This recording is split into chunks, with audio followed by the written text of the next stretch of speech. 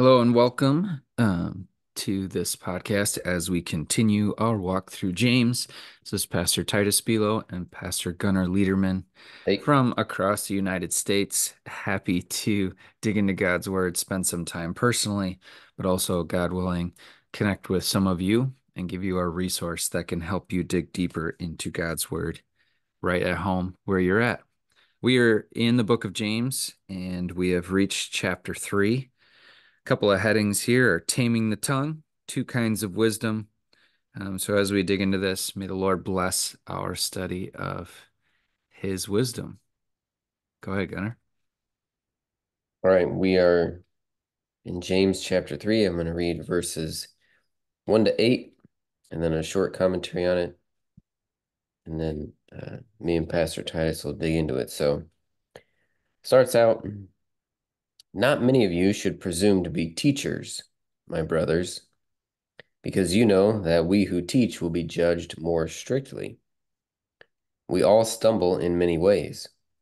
If anyone is never at fault in what he says, he is a perfect man, able to keep his whole body in check. When we put bits into the mouths of horses to make them obey us, we can turn the whole animal. Or take ships as an example. Although they are so large and are driven by strong winds, they are steered by a very small rudder wherever the pilot wants to go.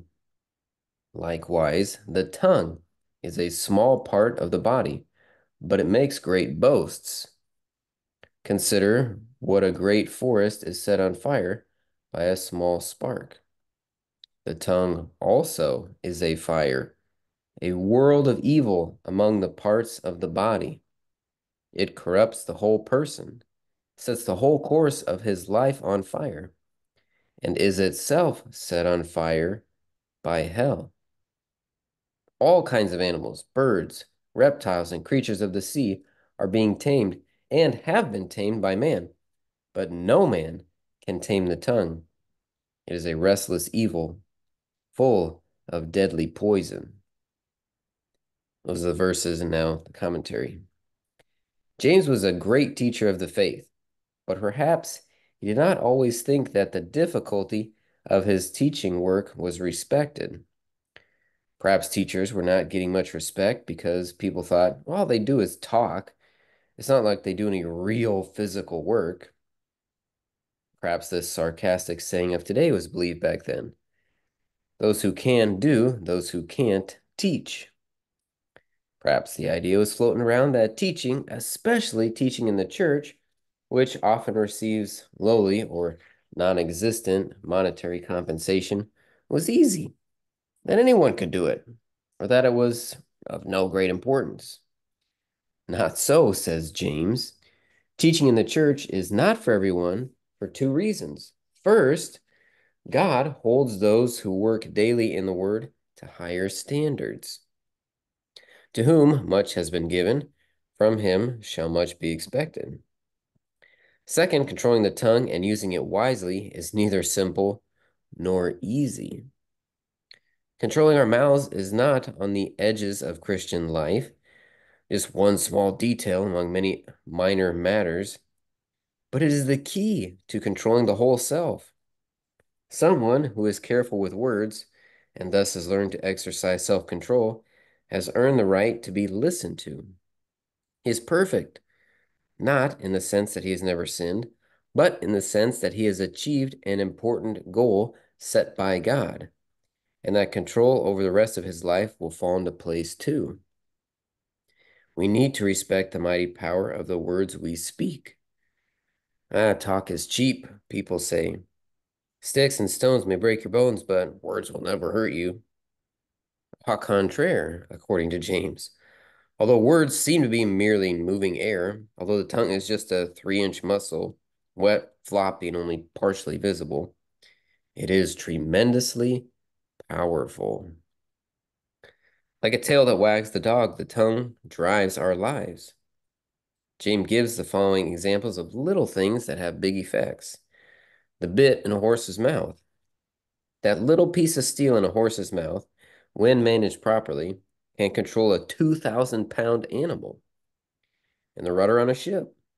That little shaped plank, mostly invisible beneath the waterline, enables the captain to control the course of an immense ship filled with cargo, crew, passengers, or finally a spark in a forest. Under control, a spark can make a small fire to warm cold travelers, cook food. Out of control, a spark can cause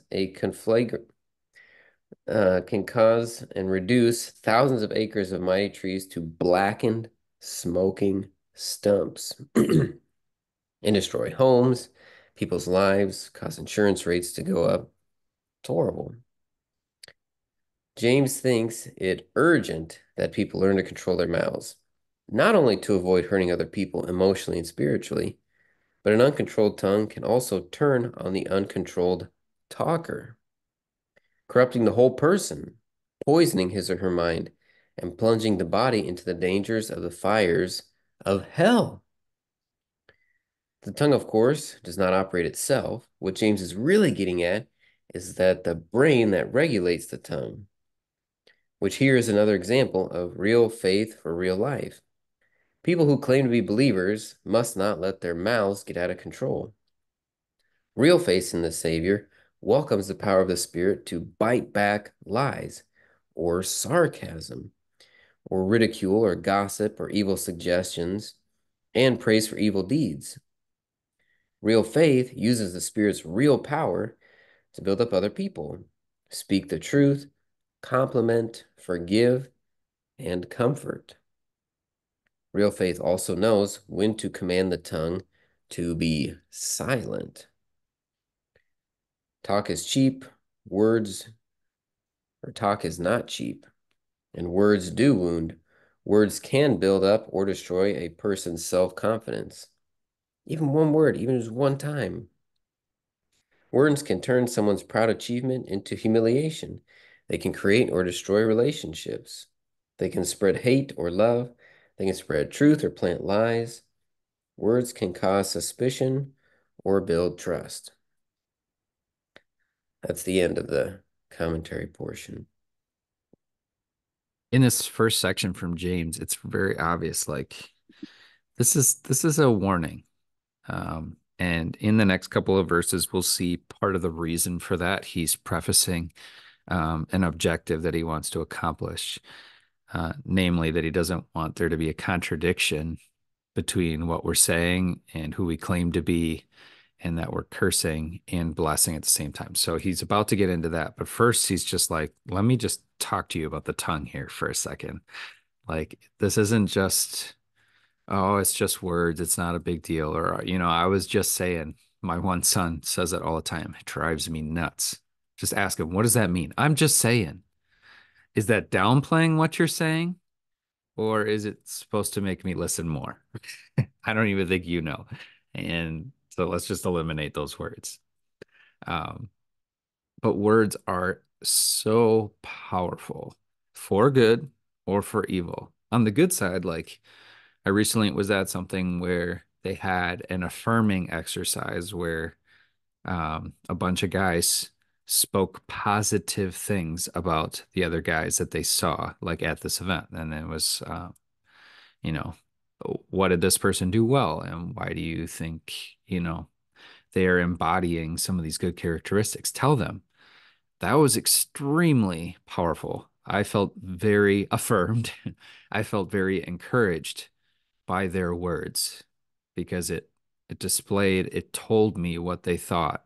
It wasn't me just wondering what they thought. So very powerful. But on the same token, if it's a negative word or a careless word or a foolish word, like that can dig deep, that can destroy relationships, it can destroy institutions, it can destroy a person. And it very much, if you're constantly using language and an attitude, speaking negatively, speaking in a very anti-Christian way, don't pretend like that doesn't impact your soul. And that's what James is saying. Like the tongue can steer your whole being. He compares it. Yeah, I have a horse, and they are very intimidating. I mean, 2,000 pound animal is not something you want to mess around with, but yet it's amazing how kind they can be and how trainable they are. We have that bit, and when I do ride her, put that bit in, and that I can control this massive beast, and it's very humbling. If you ever had the chance to do it, it's cool. But I also think like if this animal decided that it didn't like me anymore, it could buck me off and I'd be dead. But this tiny little bit gives me control over this animal because it's, designed to control right from the tongue, right from the mouth, the entire animal. And I think of those big, just think of some of the massive like cruise ships, like those things are huge. It's like a floating island. And yet I bet you that rudder is minuscule in comparison to how massive those things are.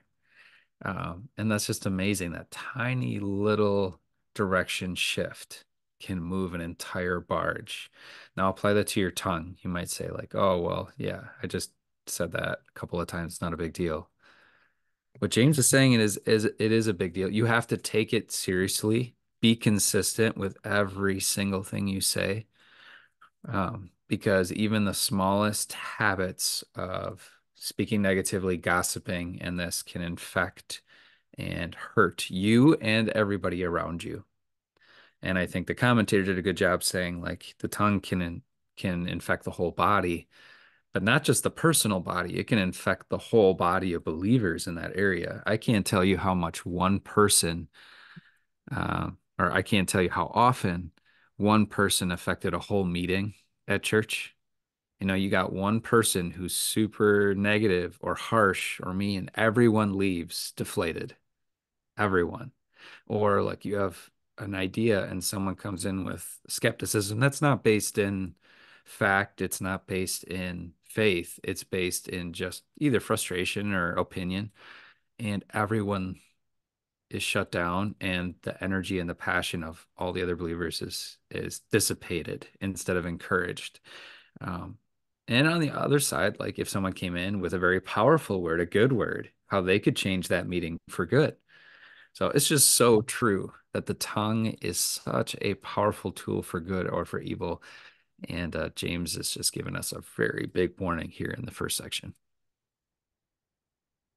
And it makes me think there, I forget where I had read it, but um, I'm into mechanical things and all that kind of like engineering and things like that. And was reading years ago something about the aircraft carriers, which, like you said, just like a cruise ship. I mean, their aircraft carriers are a city. They have thousands of people on it. They're self-sufficient. They make food. They have hospital. They're ready to deploy to go to war. All this stuff. They can survive. And they said when they're like miles from the coast, they have to turn on their reverse engines because it's so big. It has so much momentum. Like that's how far out you need to stop to slow it down. Otherwise, it would just plow right into land because it's huge. But again, you have that tiny little rudder, right? That comparatively to size, weight, mass, whatever, is able to turn these huge things. And then in watching another, probably documentary kind of a thing, they were talking about the Titanic. And they had mentioned, if you're like me, which maybe not all of you are, but that kind of stuff fascinates me. Like, so with the Titanic, they had built it with all of these compartments where if you struck something, just that one compartment would fill up and the rest would be left. Now, the problem was they didn't carry it all the way up, so they weren't sealed. And that's what happened is when they hit the iceberg, they struck it on the side and just one too many of those compartments filled up. And because the ship started to sink, the water spilled over into the other compartments. That's why it sank. So they actually said it would have been better for them to have turned directly into the iceberg, because then just maybe one or two of those front compartments would have gotten hit, as opposed, which just seems counterintuitive, as opposed to them trying to Right. turn too late and they scraped the side and too many compartments got open. But all that being said, the point is that that rudder is so powerful. And what's interesting then is, we get how you sticks and stones and all, like we all understand that words do actually have a tremendous amount of power and affect us, right? And how that's a foolish, that phrase. Um, but even God, so two of the commandments deal with words, or really then, like you said, this affects the whole body. This affects how everybody sees you and how God sees you. So it's a lot of it is reputation then.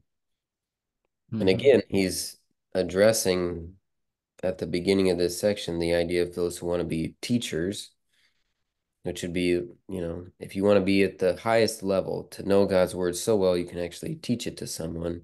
If you're looking for that highest level of maturity, he talks about how your words are used. And so God protects words and his own reputation in the second commandment, right? Don't misuse my name. But he also does it for us where you're not to, in the eighth commandment, right? Speak poor of other people. Like you need to protect their reputation. It's how you talk about them, which really shows more about you. And so God is very serious about how we use our words with regards to him and with other people. And like you said, if you're able to master that, you have reached a very rare level in your life. And so, and two, growing up righted, like we had horses, and like you said, it is amazing to see what that little, you know, basically it's a pen or pencil sized piece of metal inside of a horse's mouth that can steer it. And also where I grew up with, there were lots and lots of wildfires. And a couple of times, even our own property was burnt up. Not the whole thing, but enough of it to scare you. And yeah, that one little spark, if not controlled, if not thought about, if you're not considering the landscape that you're in, it will just destroy and it will continue to destroy. And getting control of it or unsaying things is near impossible. And there's also those studies that have gone out about um, like how to create trust with people. And, it's something like, if you say one positive thing, that's great. But if you say a negative thing, I think it takes like seven or something, seven, 10, whatever it is. But if you say one negative thing, you're going to have to do tons of positives just to get back to having trust again with somebody. And so you have all of these things, all of these images from regular life that affirm what he's saying there, that just even one word has tremendous power um, in your life, for the course of your life, for your relationships with people, with God.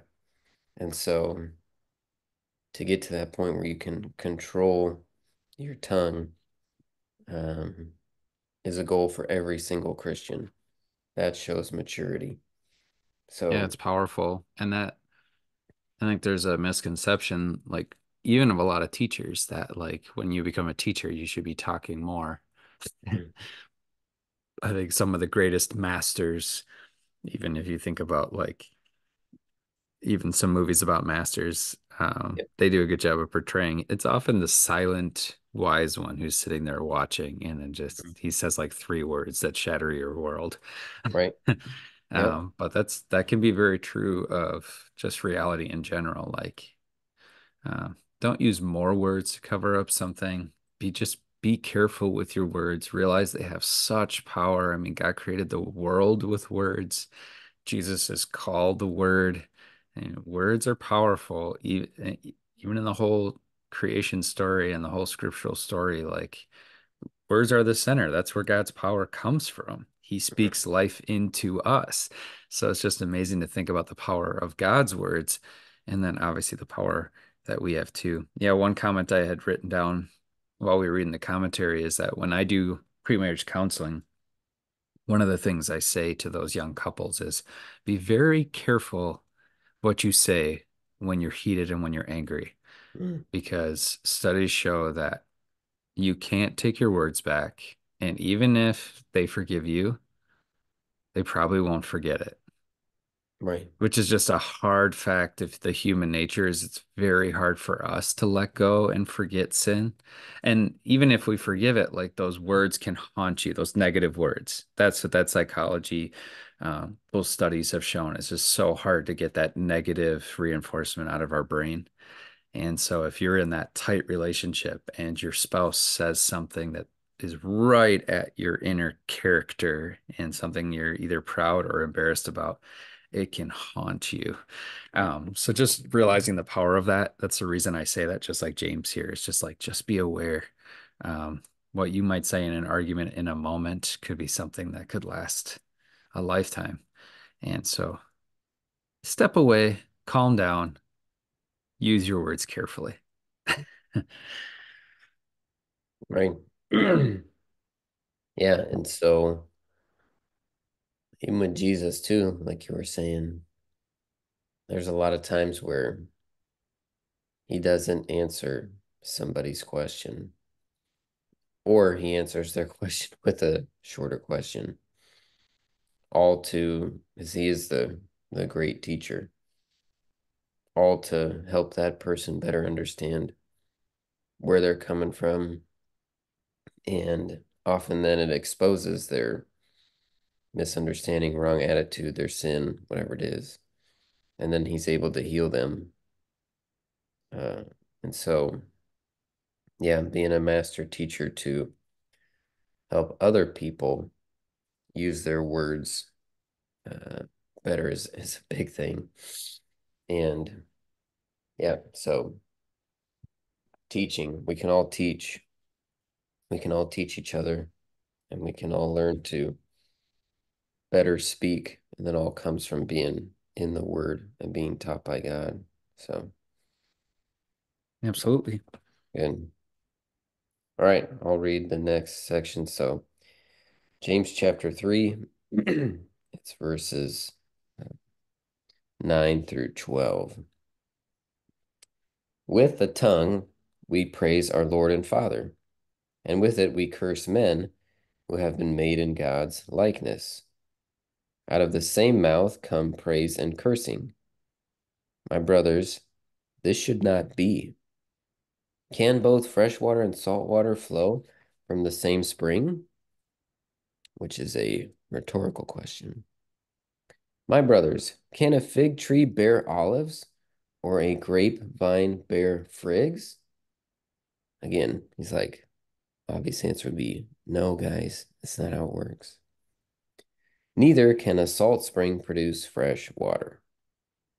And so the commentary, words are also God's means to rescue people from hell. A sermon, a Bible study, a catechism lesson, or an evangelism visit over coffee all look tame and ineffectual. But God's power to save people, to create and sustain saving faith, rides with words. And so, believability of the church's word, its people and teachers, will have an enormous impact on the believability of the church's message. It is vitally important for all Christians, especially for those who speak in the church's name, to let their faith control their words. People hate hypocrisy and they sense it. And if they don't sense it right away, if they have been led by a hypocrite for a long time and then do discover it, it is just crushing. And so, double minded Christians with forked tongues, praising God and cursing one another, drive people away from the Savior. James will not let Christians get comfortable with that double standard. Springs don't yield fresh water and salt water. Fig trees don't bear olives. Grapevines don't bear figs. Christ-like minds and Christ-like hearts direct the mouth to utter Christ-like words. That's the commentary. My wife once said to me, and it was after a certain sermon that she was like, that was awesome. And my wife is very supportive, and I appreciate her to death for being supportive and not critical to me when I preach a sermon like that. Honestly, it means the world to me. Um, and so far, I genuinely believe she's not being hypocritical when she does that. She genuinely believes that. But one of these sermons, I told like a really in-depth story. I had just read a book about the power of stories and how that can convey truth in a powerful way. And so I told the story. And so much so that my wife, when it was done, she's like, wow, that was just kind of amazing at how you wove that story and brought us into a different place and a different perspective through that story. And my wife's comment was like, man, now I want to go preach a sermon. And I loved that comment. Like, that was just, for me, it was really exciting. But her point was like, it was a demonstration of how powerful a 10, 15, and let's be honest, with my sermons, it was probably 20 minutes. Um, 20 minutes can affect someone's life. Like, just think about that. Like, simple words could change the trajectory of someone's life. And think back on your life if there was someone like a mentor who came in and had a tough conversation with you, but that's been a conversation that has echoed throughout the years and has changed your behavior. That was words. And those are just human words. Now think about like when you're adding God's word to the mix, or you're adding his power because the Spirit is working through those words, how powerful words are. And James is concerned, especially as Christians, that like if we have God's word in us and we're charged to speak God's word, but we're also sinful human beings who have our own tongues and our own minds, and we are not always perfect, that if we're not being actively conscious about that, we could very easily give a mixed message, which without even trying, we are going to. Let's just be honest. We are sinful human beings. We're going to say stupid things and we're going to make mistakes. But when he's saying it here, and take James this way, he's like, he's trying to get the Christians who are listening to stop just like being okay with being lazy when thinking about their faith and how to practice their faith. So he's saying, don't just be like, okay, I'm a human, I make mistakes. It's no big deal. It's going to happen. And then you just go on to speak very belligerently and you don't put any active effort into changing your behavior. God will forgive it anyways. This is what James hates. So he's saying, like, don't just like go into church, praise God, sing the hymns, do the confession, and then walk out the doors, get in the car, and start cursing and swearing at your wife and kids. Like that needs to follow you. You need to have consistency of character. When you tell God you're sorry, and you hear that you're forgiven and you say that you appreciate it, you say a prayer at the end and said, thank you, Lord, for giving me your words to open my mind and to teach me your truths. Help me to obey your commands. And then you walk out and you don't put 1 ounce of effort into that promise you just made. That's an issue. He said that's a hypocritical person. That is someone who is practicing unbelief. I'm not saying you're an unbeliever yet, but you are practicing unbelief by your behavior. And when you practice unbelief by your behavior, you are on a fast track to become an unbeliever. This is what pastors are very concerned about when they talk. Like, there's a difference between like incidental mistakes or like you, um, or let's just say in a rage or in a moment, you make some terrible mistakes. It was intentional, it was bad, but it was more of a one time, like, bad moment and you come to Jesus and you like confess your sins, you come back and you say you're sorry. Then there's like that's its own issue. You deal with it in isolation. But then when something becomes habitual, when something is repetitious, when it is ingrained, when it's a lifestyle, this is where it's like it's not that the other sin wasn't dangerous, but now you're compounding the danger because you keep on doing it, you keep on doing it, and you don't even take it serious anymore because you've done it so much. It just becomes part of who you are. And that sin, that constant choice to do the opposite of what God says, or lack of choice to intentionally tackle it or take it seriously, is practicing a disregard for God's voice, a disrespect for him. It's very, you just don't take God's love seriously. You don't take the cross seriously. And that's why, like pastors, when there's like a habitual thing or a lifestyle thing, I mean, this is why lifestyle sins are big. Like if you're choosing a lifestyle that goes counter to the Bible, you are practicing putting your will above God's, and that will lead you down the path of unbelief. And that's why James couldn't say it strongly, um, couldn't, yeah, say this any weaker. He says like out of the same mouth comes praise and cursing, my brothers. This should not be. This is what the world hates to see too. When a Christian goes to church and then they go out in their community and they see the type of person they are, and they wonder to themselves, I don't want to go to his church because if that's the type of Christians they're making, I want nothing to do with it. So just picture it from the outside looking in too. And James is saying very practically, if you're like that and you're practicing a negative behavior, you're running towards sin, you can't, you can't produce the right fruit. He's like, um, yeah, if you're constantly spitting out all of this stuff with your tongue that's negative, you can't then just turn a dial and be this positive, wonderful person. You might say that out loud. You might pretend to be. You might be very good at being superficial and manipulating people, but your character is wrong. You are sick on the inside, and maybe even more sick if you could actually pull that off and convince people. That's kind of scary because now you're, that's like what serial killers do, and you don't want to be a serial killer. So, just heavy warnings, and we'll talk about gospel in a second, but I'm going to let Gunnar comment on some of the seriousness of the law side of this. Yeah, he gets at I in counseling people, I point him to James so often because he is so direct. Like he speaks the truth in love. He's full of grace and truth, which is what's also said of Jesus.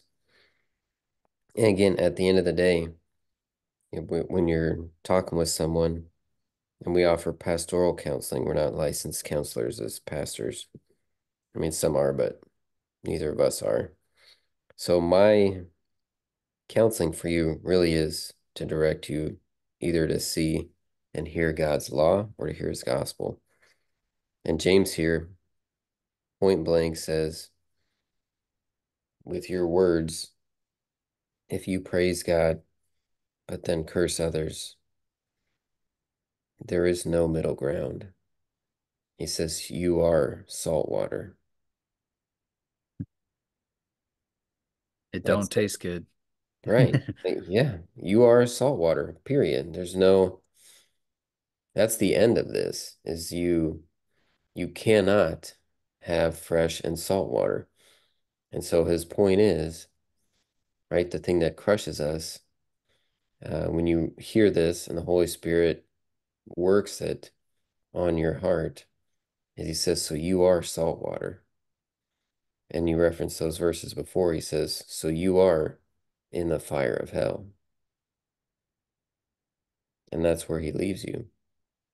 Um, and that's what crushes uh, your soul and brings you to that humility that you can't help but seek God because he's the only one who can forgive. And that's one thing. But then you have, so if you think about this in terms of some Christian religious church bodies or Christian teachers or pastors or Christian leaders or even down to just two Christians talking or Christian friends. If, again, any one of those talks about all the things that Jesus has done and talks all about Jesus and his forgiveness, his life, his death, his healings, his miracles, his love, his greatness, all that, and then says, so, um, if you want that, if you see the need for that in your life, then accept him. Then decide to follow him. Then show your obedience. You have destroyed everything. And that happens so often, uh, not just in this country, but other countries. It's happened throughout history. It's what Paul lays into Galatians. He addresses it in Colossians. Just all these places. It's Jesus' conversations with the Pharisees. It's all these things, but it's your words as a Christian to others must be law and gospel. But often, like you were saying, with lifestyles, we either only speak law and then say we're speaking gospel, really it's just more law, or we just speak gospel and never cut anyone to the heart, and we allow them to continue to live in sin, which destroys faith, and honestly, a lot of times probably means there never is faith. But so when you talk to someone about all that Jesus has done, you leave it at Jesus has done all of this for us. Uh, when you bring in, yeah, so now you need to like make your decision or choose to do all these things for him. All you've done is left a person in the law. Like you have to do something in order to be saved, which crushes people. And then they're not saved, right? Because you just left them with the crushing law and they just go off depressed and really hating God because they're like, well, this God is stupid and this religion is stupid because I can't do it. Or you leave them filled with pride, um, that they're now going to dedicate their lives and work towards this, which doesn't work. And, when they have mishaps or, backsliding is what you hear a lot. Then they're like, well, I'll just rededicate my life and I'll get baptized again and I'll just come up to the altar again. And that's foolishness because you just see them killing themselves to work at something that they cannot do. And so that's where you have just this destruction because you only leave someone in the law. And then when you just have the gospel and you just say, well, whatever, God just loves everybody. Like Jesus was here and he accepted all people and he ate with sinners. And so just, regardless of who you are, how you live your life, God just loves you. And so don't worry about it. Well, then you have not used the law and you have not used the gospel either because law and gospel go together. And so you destroy people by allowing them to love and embrace sin and never love their Savior. And Jesus simply becomes this, you know, affirming buddy that really doesn't care what you do. And God, in a sense, becomes this, you know, grandpa for everybody, this good old boy up in heaven that just winks or doesn't care how you live as long as you're happy and living by your sinful nature. But that's the destruction and the hypocrisy. That's an application of what hypocrisy and all that can do. And Yeah, and you're giving just a good example of, I mean, if you're listening to that and you're like, wow, I can barely wrap my head around what Gunnar is saying there because it's hard to track, but you're like, because law and gospel is tricky. right, It is tricky to balance this appropriately. Um, and it can feel very defeating sometimes when it's just like you know, like, James is saying here, like, don't do this. Um, but we also recognize like because of our sin, we're always going to struggle to not do that. And that's right? very defeating. That can leave you in just like, so what's the point? Mm. But this is what we are and what we're not saying and what God is saying. He's saying like, don't just sit there and like throw up your hands and being like, it's useless and there's no point. I might as well just, it doesn't matter what I do. I might as well just not do anything. No, he's just saying, let's do this seriously. So first, like, let's seriously embrace the fact that I'm a sinner, I'm messing up, and that's a serious thing because I have a real God who is righteous and he hates it. And he had to pay dearly to pay for every single sin. And that's a big deal to me. So I'm going to take this to task. I'm going to consciously think about this. I'm going to confess my sin, and I am going to honestly strive not to do this.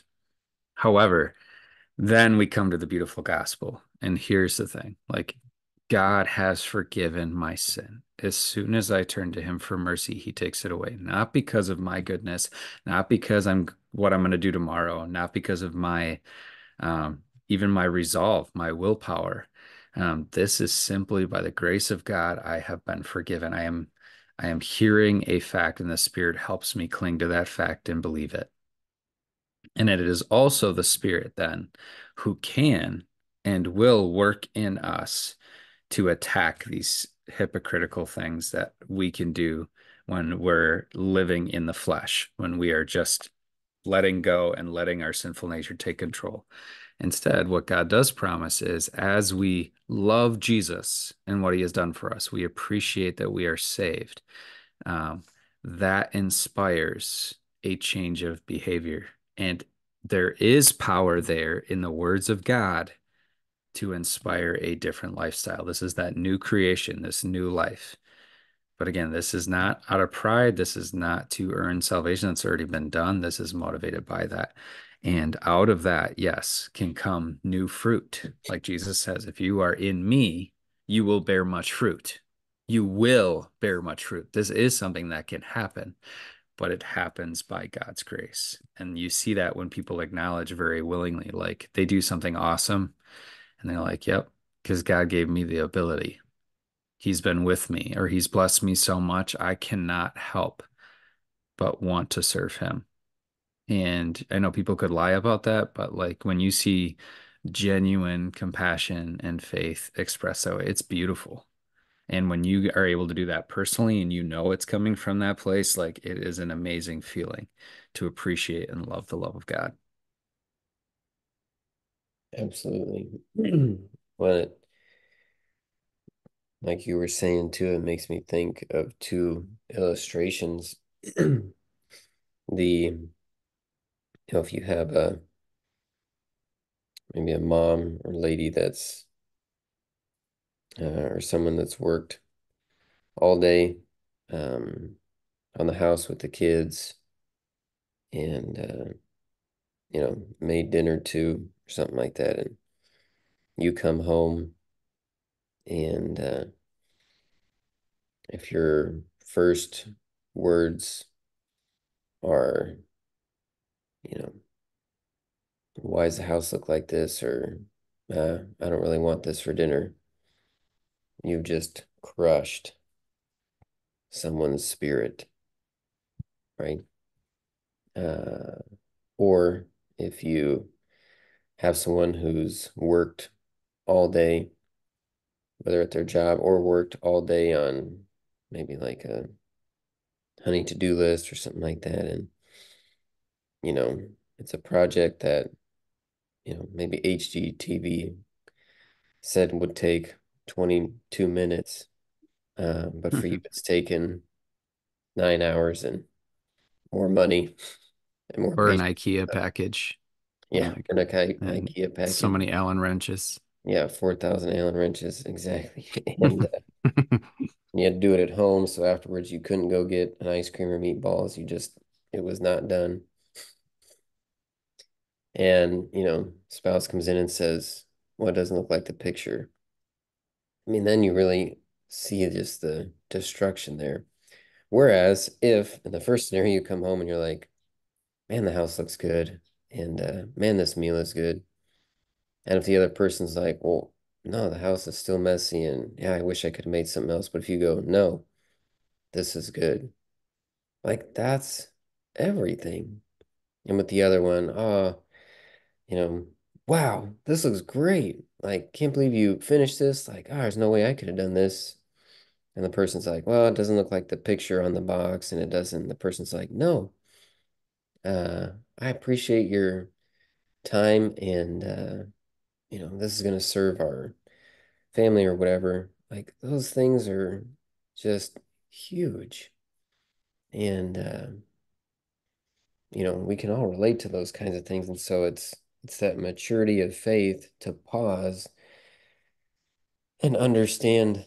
Um, and it's not to do lies or deceptions, it's to recognize what the true reality is. That the reality is that person showed love by doing all these things. And so we ought to show them love back and erase the judgmental, uh, you know, totally wrong, selfish expectations that we have in our mind, but simply give thanks and love other people. And so, but the heart behind those words that can do that in the moment and be ready to share good words only, like you said, comes from being filled with the Spirit. So, Yeah, one trained on him. right. So, which lots of appropriate warnings by James. Uh, Now he gets into the wisdom to do this in these last verses of chapter 3. So it's this James chapter 3, verses 13 through 18 says, who is wise and understanding among you? Let him show it by his good life, by deeds done in the humility that comes from wisdom. But if you harbor bitter envy and selfish ambition in your hearts, do not boast about it or deny the truth. Such wisdom does not come down from heaven, but is earthly, unspiritual, of the devil. For where you have envy and selfish ambition, there you will find disorder and every evil practice. But the wisdom that comes from heaven is first of all pure, then peace-loving, considerate, submissive, full of mercy and good fruit, impartial, and sincere. Peacemakers who sow in peace raise a harvest of righteousness. So that's the word, another commentary.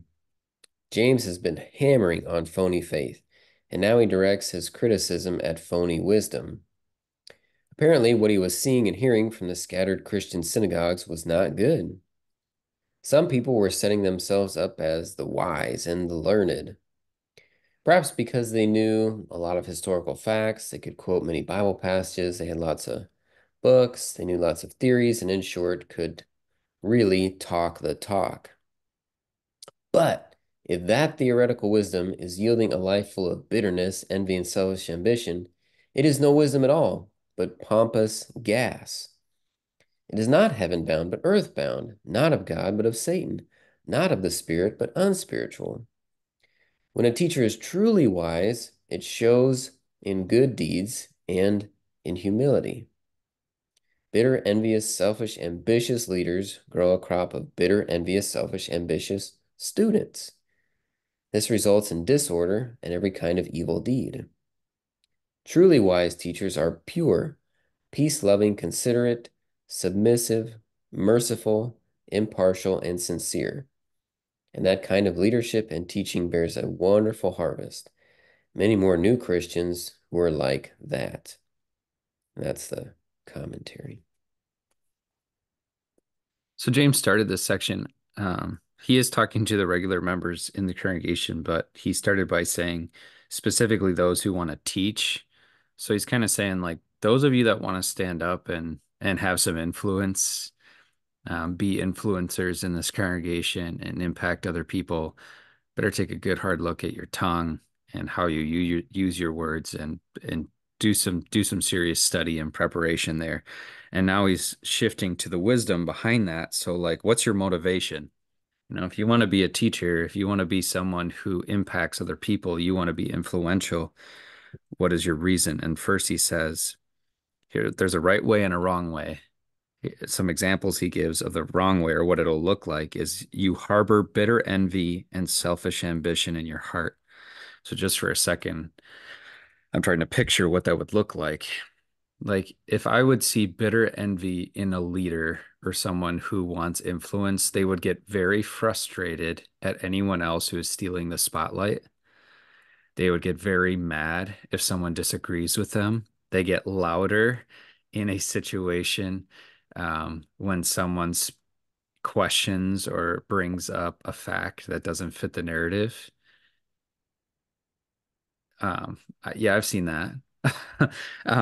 I've embodied that. It's just really easy to get that way. And so he's saying, like, yeah, if it looks like that, or you can tell there's selfish ambition.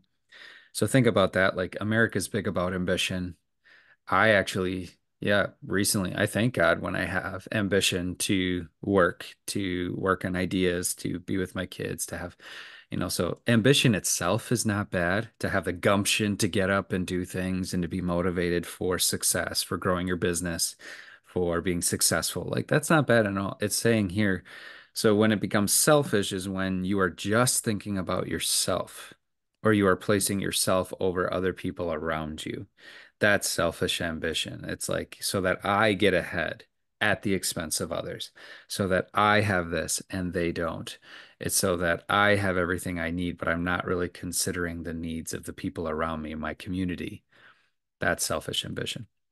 So you're saying if you see leaders that like they want to be in that position because it makes them feel good, and when this comes into the modern context, if you want to be an influencer on YouTube, TikTok, Facebook, Instagram, whatever, you spend so much time doing it and you do it because you want people to like you. You want people to follow you. You want to be somebody. You want money. Yeah, you want to make money through those things. Like, and making money is not wrong, but if it's about like the feel good part of it, where this is part of your identity, like it's selfish. Are you one good question to ask as a Christian leader or as a Christian business person or as a Christian representative is, am I doing this to serve others? Am I doing this to help them see Jesus? Or am I doing this simply to pad my own ego? Okay, so that's like negative examples. On the positive, though, he gives some really cool examples here. But the wisdom that comes from heaven is, first of all, pure, peace loving, considerate, submissive, full of mercy and good fruit, impartial and sincere. Again, I would challenge you to just think about your life and think about the mentors or the people that you look up to the most. Is it leaders from the first group or is it leaders from the second group? Chances are it was a quiet, kind, very humble person who spoke the right words at the right time. And even though they had every right to lord it over you or to ignore you, they spent serious time with you because they saw value in you. Um, they wanted to invest in you. They were considerate. They were submissive in the sense that they like treated your opinion as high as theirs, which was very uplifting. Um, so again, when you think about those examples, it's obvious. Now, let's take a step back, think about the gospel, how cool this is. Because Jesus, who had every reason to lord it over everybody, every reason to come to earth and being like, all of you guys are jerks.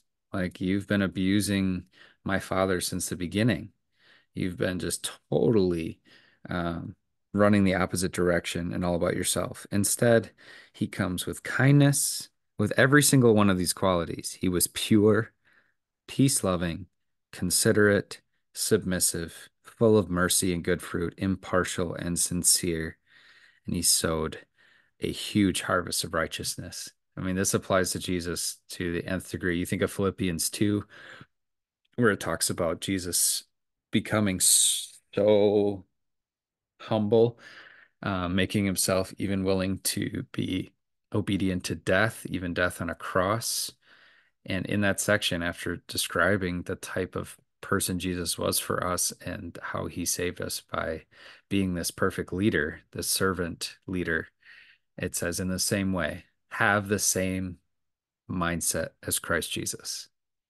Same point James is making here. If you want to have true wisdom, imitate Jesus.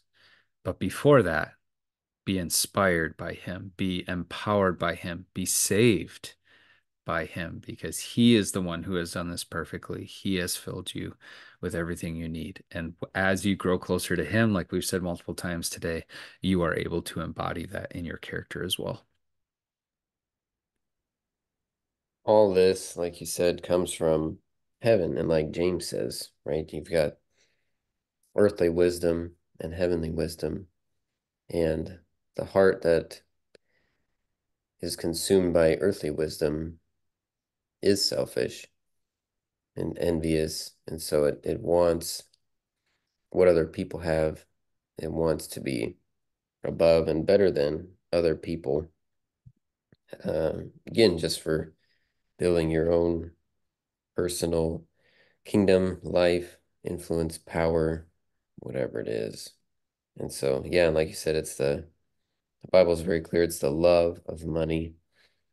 It's the root of all kinds of evil. Not money itself, but the love of it. So it's all attitude and heart. And that's the distinction that James makes through all of this. And he focuses a lot on words and the tongue because that is a window into someone's heart and mind.